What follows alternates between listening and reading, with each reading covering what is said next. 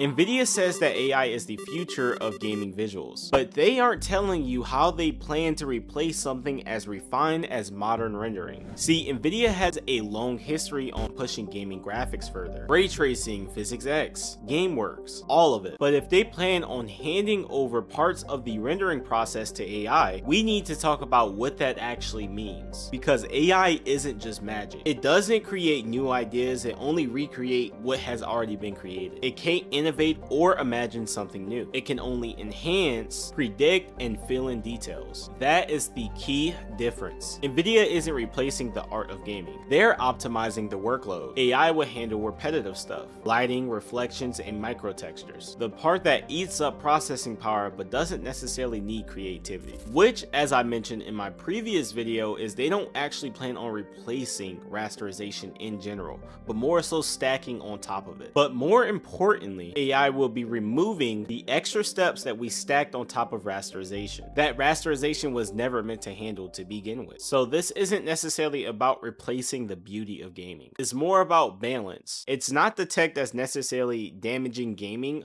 but more of how the devs are utilizing it. And sorry for not uploading for a good while. It's for a pretty solid reason. But I love you guys. And remember, I do the research so you don't have to.